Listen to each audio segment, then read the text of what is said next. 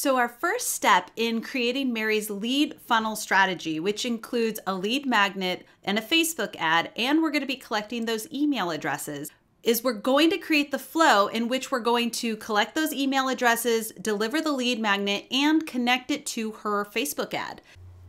So what we need to do is go to Flows on the left side menu and click on New Flow. Name the flow and create. So we can start building our flow out.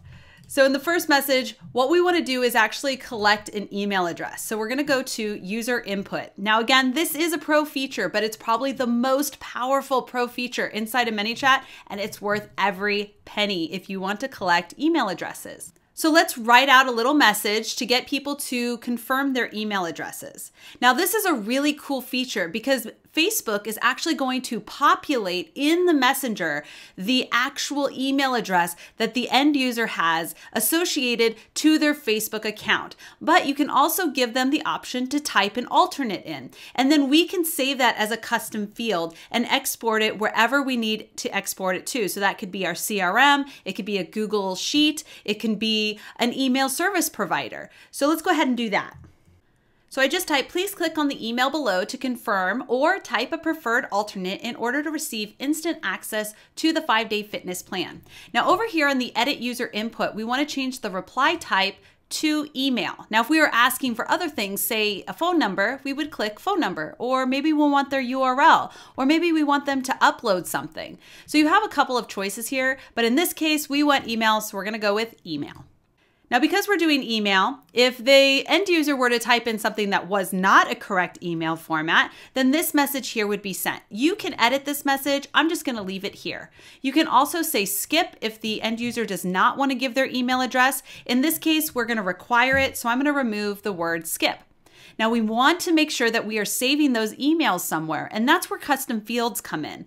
A custom field is a place to store information about an individual user, whereas you might hear the term bot field. A bot field actually follows the entirety of the bot around, so it's information about everything going on in the bot, whereas the custom field is just for that user, and an email is specific to that particular user, so we want to create a custom field to save their email, which I already have here, user email.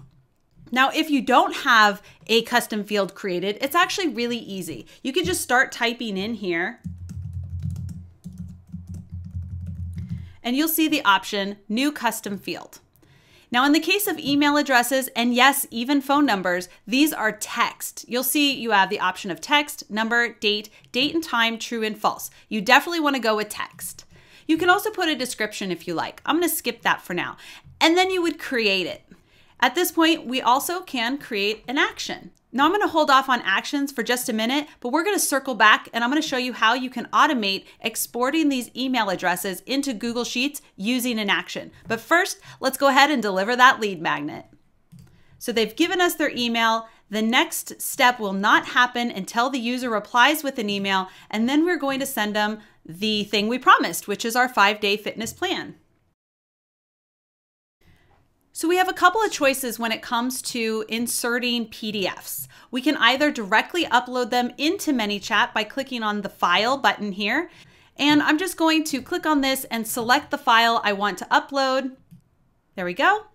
And that's it. And the way that looks, just so that you can get a feel, is it'll say right here, thank you, here's your fitness plan. And it's just going to have this here, Mary's fitness plan. And they would click on that and be directed to downloading. Now, some people are not necessarily comfortable with directly downloading a message. So another option that you can have, instead of having it directly right here in the Messenger bot, is you can host your PDF wherever you might host it. In this case, I went ahead and hosted it on Amazon S3. So in order to do that, I'm just going to put a little button here that says access now, and then I'm going to open a website and I'm just going to put the URL from wherever I'm hosting that document and click done.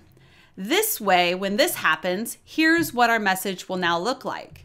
So I'm going to confirm my email address, and then it says access now. I click it, and instead of having to download, it opens up the guide in the next tab. So it actually is a really nice, clean way of delivering a PDF if you want to utilize that choice. You can do both. You could choose just to do this, or you could choose to upload the file. It's completely up to you. For Mary, we're going to go ahead and host it elsewhere and keep it just nice and clean and simple. So when you're ready, click publish. In the next video, I'm going to show you how to set up the automations that's going to help you export those email addresses directly into Google Sheets. And then we're going to explore how to set up a Facebook ad and tie it all together.